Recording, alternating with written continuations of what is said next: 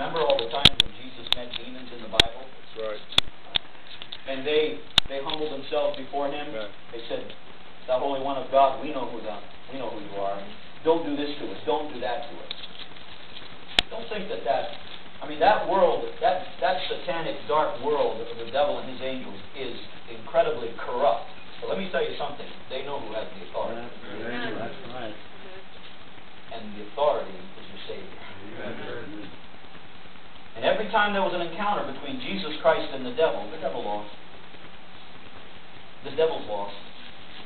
Notice here, verse number 4. Will he make a covenant with thee?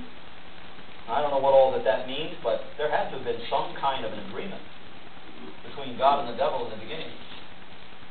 And the devil gets a certain amount of time. I think that's why in Revelation chapter 12, right at the end of the chapter, it says the devil he's angry, he comes down to earth because he knows his time is short. Now how would he know his time is short? Unless he's been allowed a certain amount of time to operate and do as much damage and destruction as he can. And God would bless those who would trust the Lord and damn those that would look to the devil. And notice here in verse number 5, I love this one. Wilt thou play with him as with a bird?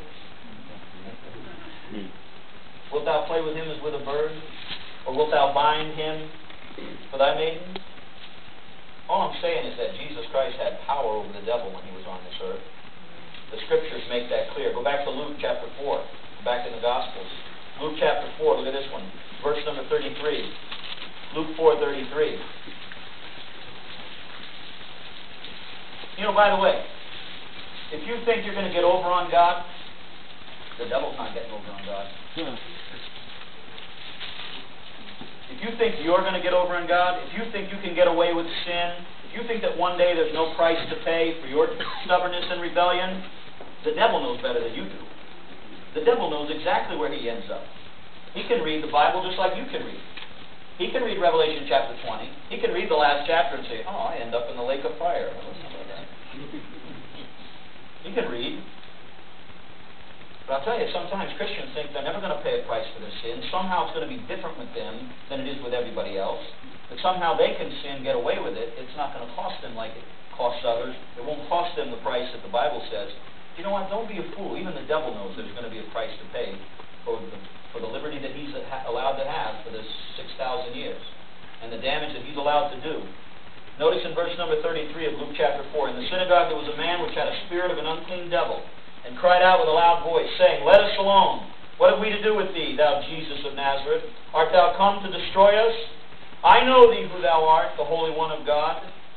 And Jesus rebuked him, saying, Hold thy peace." Imagine Jesus Christ could speak to the devil and tell him when to shut up.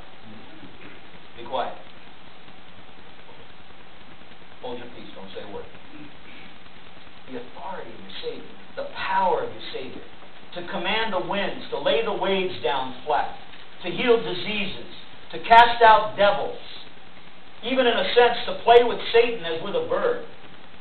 The devil has to operate within certain limits.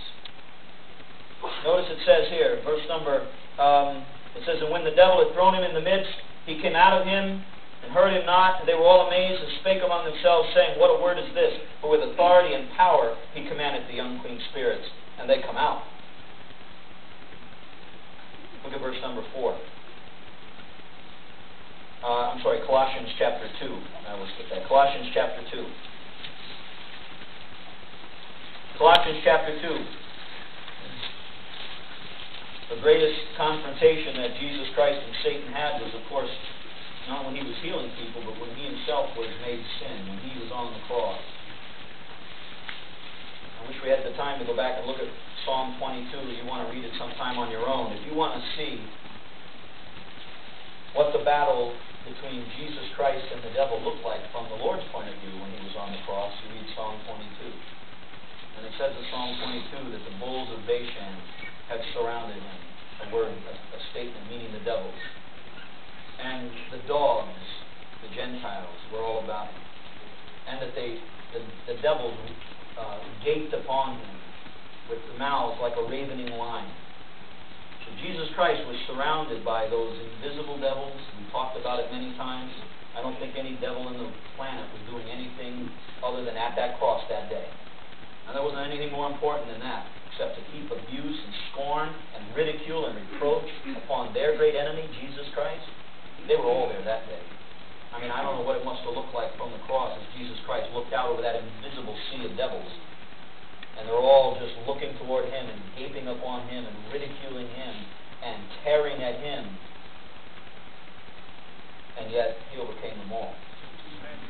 He overcame them all. Praise the Lord. And it says in Colossians chapter 2, look at verse number 15. Remember about the strong man who spoils the other strong man's palace? In other words, robs him of his goods, takes away the things that were once his. Satan had and owns all of mankind. Jesus said to the Pharisees, "You're of your father the devil." He didn't mean that they were just nasty, despicable people. He meant you are of your father the devil. And until you are born of Christ, you are still of the devil.